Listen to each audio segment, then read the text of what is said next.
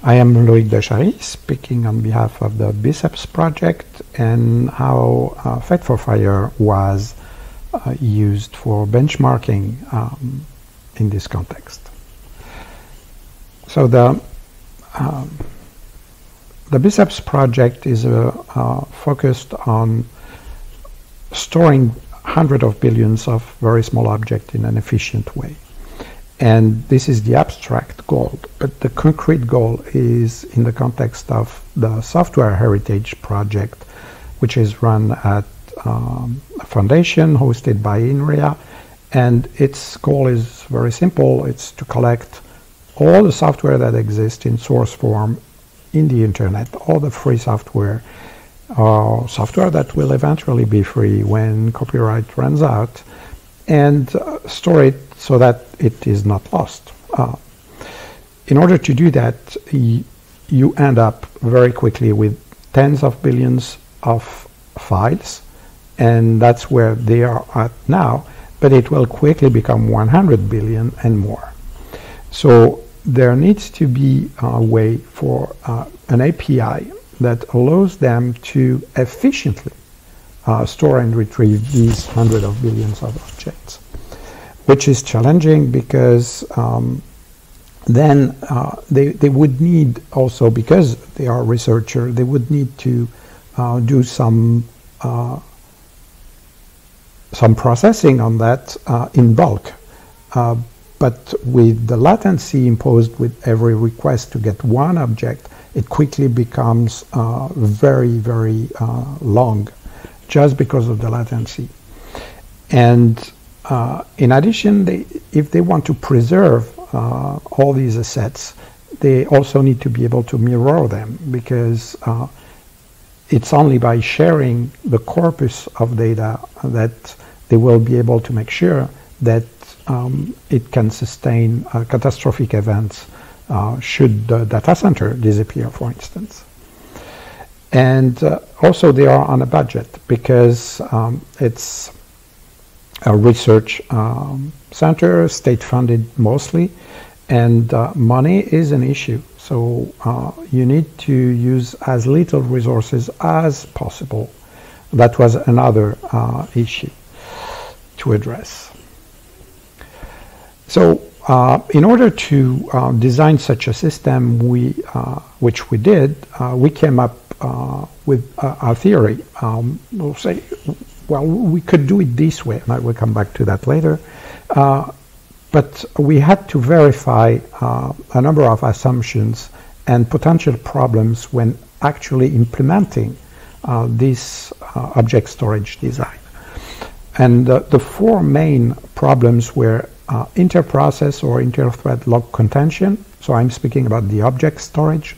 So for instance, when you try to have many processes trying to access the object storage, maybe they will get in the way of each other. And this is even true for when they try to access a database, a regular database. The second problem is space amplification, because when you have very large number of very small objects, because the source file is typically 3 kilobytes to 4 kilobytes big, then the space that is actually used to store it may be twice the size of the object. So to store 1 petabyte of data, you need to buy 2 petabytes of storage, which is very expensive, and there may be something to gain there. And then there is the failure to scale out. So the problem with an ever-expanding storage, which the source files of all humanity is, it will never stop. There will always be more. Then you need something that scales out always. You cannot afford to have a single table in a database with hundreds of billions of objects, because that's not going to work.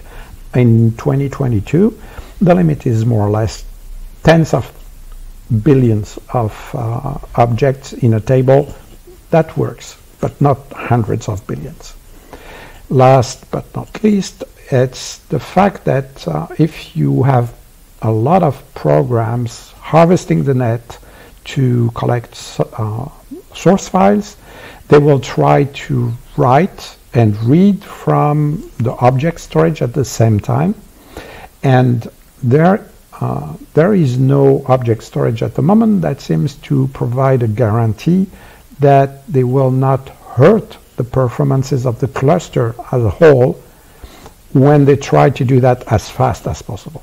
So they have to somehow maybe cooperate in order to throttle themselves down to not hurt the performances. So in order to to set up the experiment, we had two choices. Either we could first implement, write an implementation of the design of the object storage, or but that might take time because it has to be tested, and well, you know, the developing things is always paying attention to a lot of details. But if you do that before verifying at scale that your assumptions are correct, then you may end up having implemented something that has just the wrong architecture, and that does not work. So instead we wrote fake software that more or less behaves like it should in the end, but is not the real thing. So it was much faster to do that. But we ended up having the same building blocks, which you see on this slide. So on the left, the write storage, it's always contained. That's part of the design.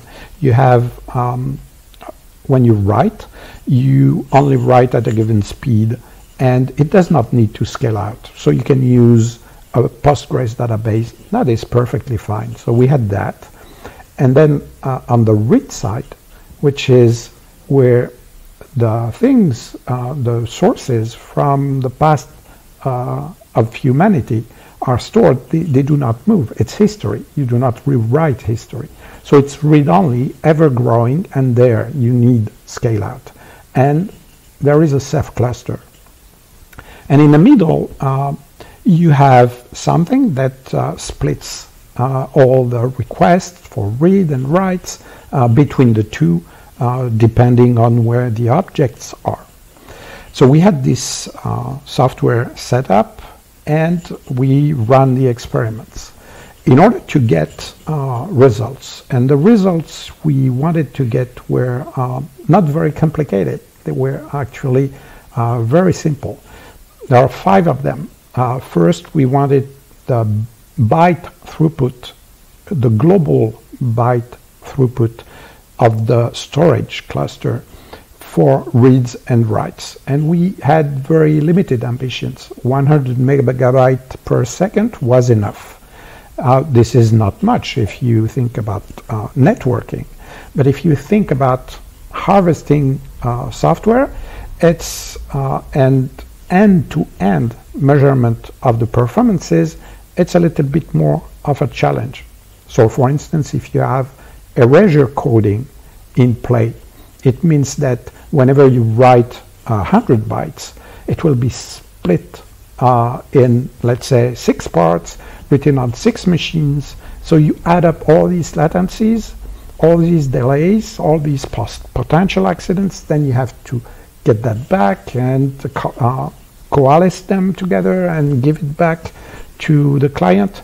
This is where we wanted to make sure that with all that included, we could still reach this benchmark. Byte per second were just 2 measurements, reads and writes. And then we had also the object per second because of the small objects, we wanted to reach a given level of object per second, which is 3,000 object per second at the minimum, and in read and in writes. Last but not least, we wanted to make sure that the latency for reads was low. That is around 100 milliseconds for 99% of the time. And the reason why we wanted that is because when you have a web interface that accesses this object cluster, in order to display a source file for someone to read, you are facing a human, and there is no way this human being can wait 2 seconds to see the result of something. So it would be fine for batch processing to have long latencies, who cares?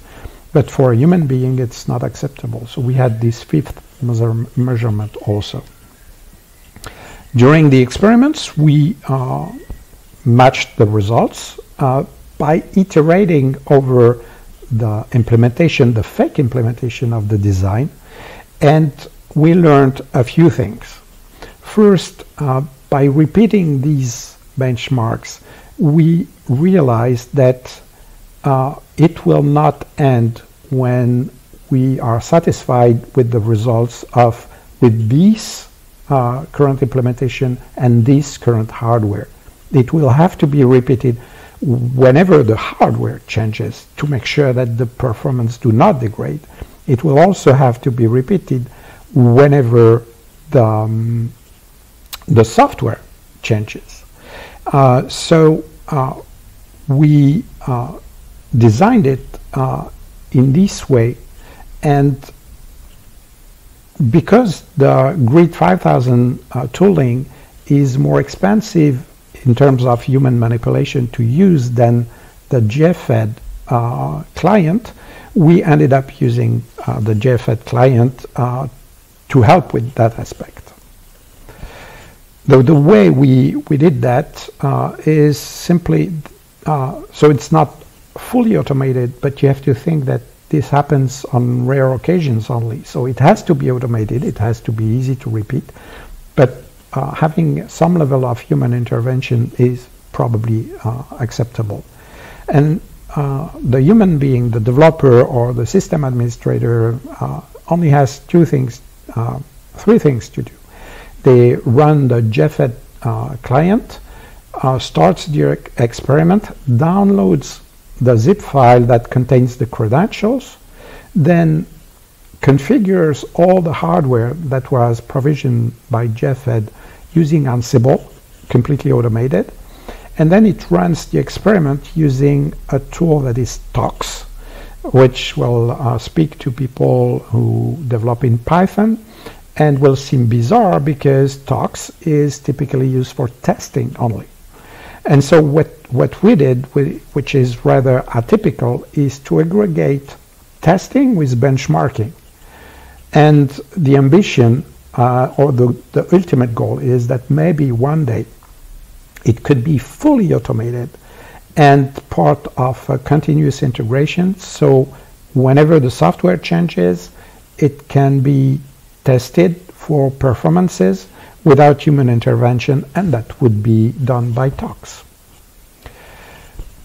The business impact for Easter Eggs, which is a small 20-person company, is that it allowed us to verify the performances of a theoretical solution which would not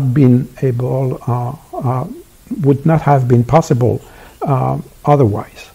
And it demonstrated that we could go on with the implementation of the actual implementation of the design, because the behavior at scale was more or less okay. The assumptions were good enough.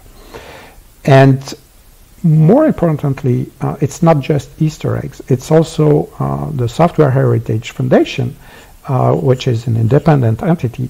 They also want to reproduce these results themselves, and that's also an output of the experiment.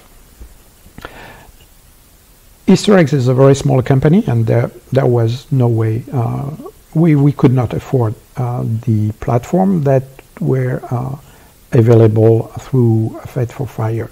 It's much too expensive.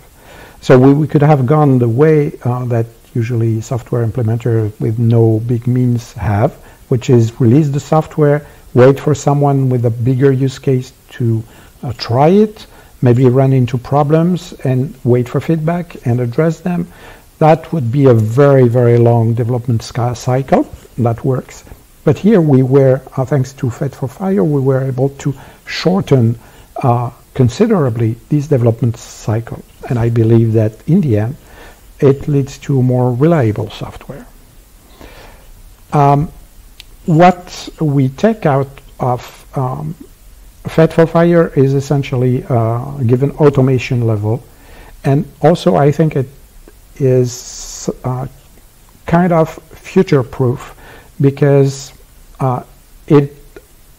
for instance, to give an example, if someone who does not have access to Grid 5000, but to another cluster that is part of FEC10 wants to try BICEPS for themselves, then they will be able to do so because FEC10 gives a level of portability to the methods that we implemented and document to test BICEPS.